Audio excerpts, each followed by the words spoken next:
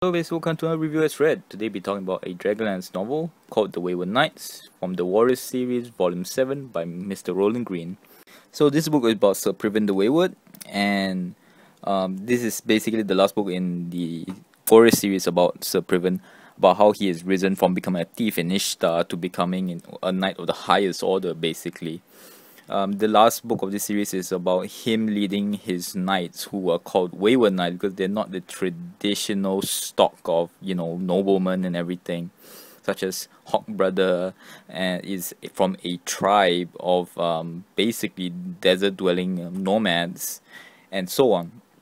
So to this story, the Wayward Knights is the Privan taking up the mission to clear the island of Suvinari from Wilthur the Brown, a wizard who is near godhood because he managed to mix all three colors of magic of red, black and white. And of course this also involves, due to the island being a strategic point for both the Minotaurs and the Ishtarians, the human factions, the two races have to work together, which in later Dragonlance history these races will come to a head. But this is a point where Sir Privan has always in several stories been about uniting the races and the different nationalities and everything like that, to basically prevent a war if possible. And on the side story is basically that of his son Garrick, who is actually protecting Tirabot Manor, where Sir Privan lives, against the politics of Ishtar trying to basically remove Sir Privan and his land holdings from him. So basically that's what the story is about. So let's first get into the cons of the book. Now the cons of the book is a very minor point also, that you look at this cover, you see basically there's a dragon here and everything. Just to put it out there, you're expecting a dragon in this novel, you're not gonna get it.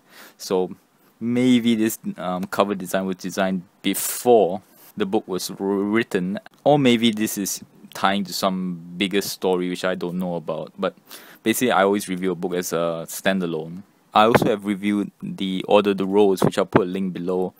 The same thing here is that Roland Green, he writes a good story overall. I'll put it out there right now. But the problem is getting to that part of the book. One issue of that is that most of his book starts really slow. He gives a lot of details and a lot of build-up, and he writes very well for focusing on characters. But what they're doing in that early part of the books, both for Order of the Rose and the Wayward Knights, is so mundane that unless you're like me who read the review and all that, sometimes I feel you might not even get to the good part of the book, which is pretty sad, because overall his stories, when you get to the good parts, makes up for all the beginnings, which tend to be a very slow build up of conversations and activities which that actually can be cut, such small some things like some weddings and all, which can be described in a few paragraphs. You stretch it. Alright, now there is a good and a bad side. The good side of that is that because of his writing style, you get to know the characters so much more, you feel more invested in them. But at the same time, the activity itself, you just read through it and you keep thinking, how does this fit into the bigger story? And if the character, you need to know the character, couldn't the writing style be put into a situation that tied into the story more? Another con of the book is Sir Privan himself, amazingly. Same thing also with the Order of the Rose books and all that. The character of Sir Privan the Wayward is basically the old Dungeons and Dragons trope of the old warrior who's still super great, and he's a very honorable man. He's still a really good fighter, just not at his peak and all of that. A very one-dimensional character basically. I could basically tell you every decision he will make when the situation comes up for Sir Privan. So maybe because he has so much tied to the Dragonlance world and history, it seemed that Roland Green, the author, had a lot more fun writing about the side characters. In fact, so much so that, to be honest, most of the book is about the other characters leading and doing basically the more important things. Sir Privan was basically just the guy who tied all the different missions together. So much, if you're reading to find out a lot about Sir Privan, I would not actually read this book. I would actually read the others, because he doesn't actually appear that much in the book. He appears, I mean, in a significant amount, but many times he's not really doing anything. He's basically just around the area leading, but more the actions is done by the other knights such as Sir Darren, so on. And the last point, so Wilthur the Brown is this magician who almost manages to reach godhood because he's managed to mix all three colors of magic, and even the gods are out there. Man, he manages to keep this one island, Souvenari, as his basically secret lair. Not so secret anymore, but so where he has his most power. All right. And with all that build up of how strong and powerful he is, and he was near godhood and everything, I can imagine even if you had the past books to read, how much they built him up for how he, no spoilers, but basically how he basically is dealt with at the end of the novel really is really eye-rolling.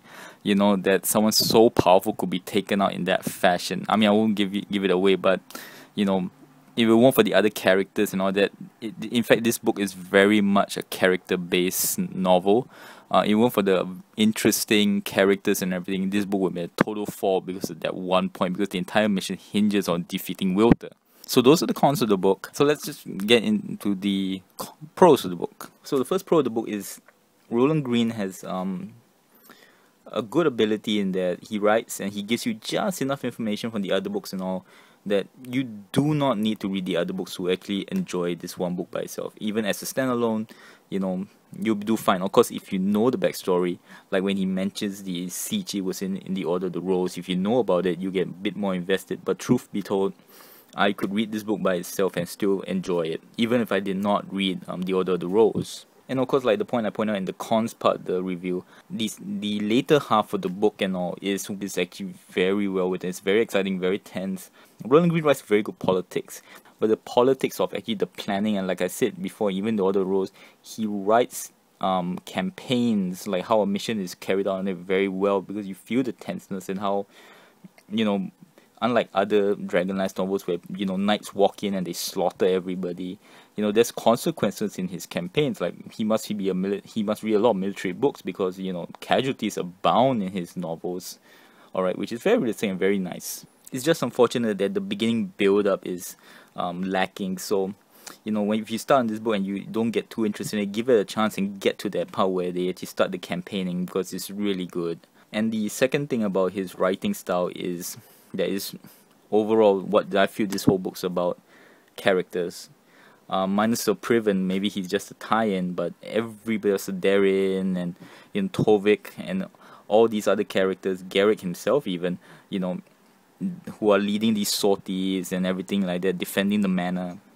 Roland Green is because all the time he gives to these different characters is a weird writing style, because many people, I feel, don't do it that well, in that they can only concentrate on basically a few characters, like maybe one or two or maybe even three characters, to make you care about them because of the length that the book has, and you only can have that many pages to get you to actually like the character or dislike the character. You actually start to see the character and you spend a lot of time with these characters, but somehow just enough time not to make it boring. And by the end of the book, you know, you actually feel very invested in certain characters, and you know, you probably come up with a few characters that you like or dislike more than the others.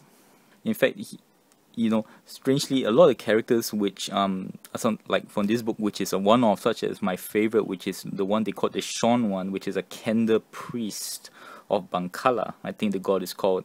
Alright, he comes in and he's so interesting that he doesn't talk that much, but the way he acts and all that, and you know, I never heard of this god and all, but the way he acts, and he has a little team, and the traditions of the Kender and everything just make this character so interesting that you actually, when things happen to these characters, you just feel like, oh, you actually do hope that they don't, you know, have any harm come to them. And the last thing I'll say for the pros is that it's a highly, in terms of a Dungeons and Dragons, Dragonlance novel, realistic way of portraying war in a way, because many people in the book die and or hurt seriously, you know, I mean, and not just like side characters and everything, you know. So, you know, when you read this book, you actually get a sense of consequences you know, like some, and this is in the 90s. This is not the period of Game of Thrones and Martin and all, where the characters are being killed left and right. You know, maybe even, and if you think it's just because this is the end of the Sir Privan series, if you read the Order of the Rose, although there's not as many significant deaths, he actually does have it, you see. So his writing style is there, and also on top of that, like I said, it feels like he wants to write a more adult kind of novel, but due to the restrictions of TSR, probably that's the reason why. But he manages to somehow sneak in these little things, like, you know, the womanly form, should we say. It's nothing graphic or anything like that, but he manages to sneak it in, and also the war, how people fight, and, you know, people get hurt in several ways. You know, he's quite descriptive, and I like that. You know, it's a realistic way of portraying war and all the situations that come about it. So overall, I enjoyed the book. Like I say, when I read it as a kid, The Order of the Rose and The Wayward Knights, I didn't enjoy it. But now, having read it, I would say that overall it's a good book. Like I said, the start is very slow, but basically a good book. Not a great book, but I don't regret reading it. Thank you very much. Till next word.